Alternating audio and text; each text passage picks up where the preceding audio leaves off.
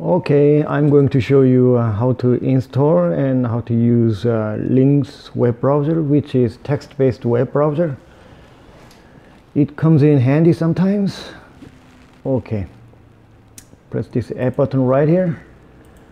Click app button, cloud, browse. Then you type in Lynx. And you see these two lines right here. On boot, and click go button right here, and you are ready to go. Click X, and here's terminal right here. So you type in Lynx and type in website which you wanted to use. In my case, it's Google. So now you see Google front page for searching stuff and like that. Now you can move these yellow things going up and down.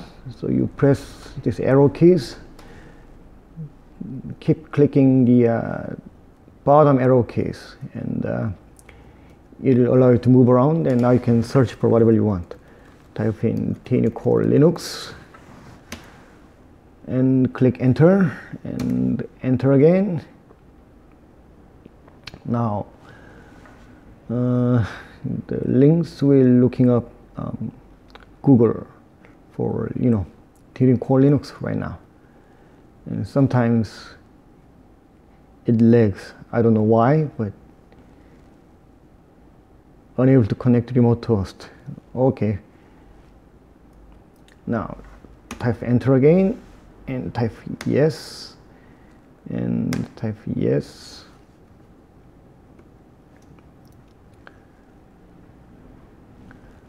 Sometimes it doesn't work and it sucks, and it really sucks. Okay, now it works finally.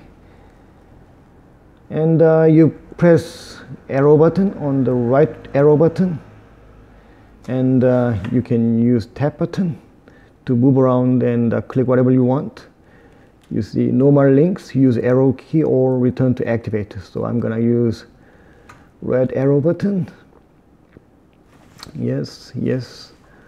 Okay, you went the wrong way.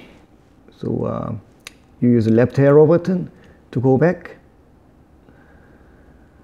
Return. Yes, yes. Well, you go back again. Okay. Lynx can be really pain on its ass sometimes. It doesn't work like the way you meant to be. But now you can finally click this TinyCore Linux homepage.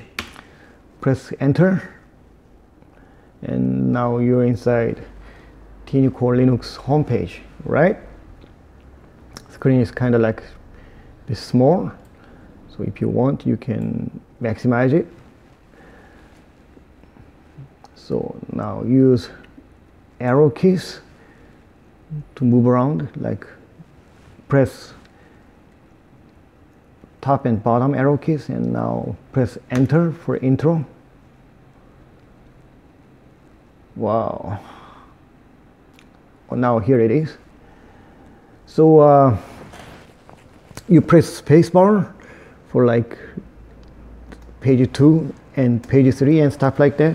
And if you wanted to quit, just press Q button on the keyboard and press yes, and now you're done. So now you get the idea of how to use Lynx. And I would recommend to use Chrome browser, but sometimes Lynx can be handy if you don't have graphical user interface. So please use Chrome unless you really have to use Lynx. Anyway, that's it for today. Bye.